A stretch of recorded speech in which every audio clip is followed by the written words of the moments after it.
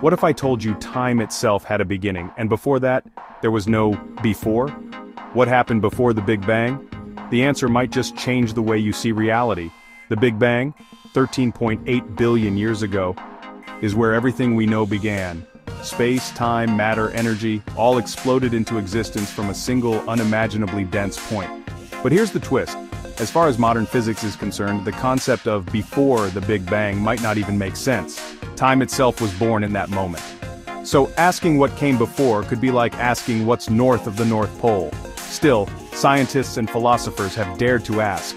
Some theories suggest the universe didn't come from nothing, it came from something else.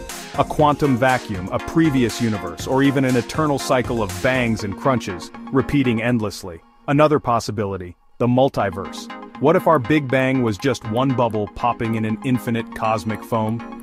In this model, other Big Bangs could be happening right now, spawning entire universes with different laws of physics.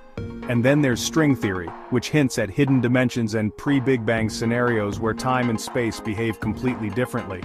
In these models, the Big Bang might not be the beginning, but just a dramatic transition from a previous state of existence. The truth is, we don't know for sure, but every step we take to uncover the origin of our universe brings us closer to understanding not just how everything began, but why we're here at all. Because asking what happened before the Big Bang might just be the most important question in the universe.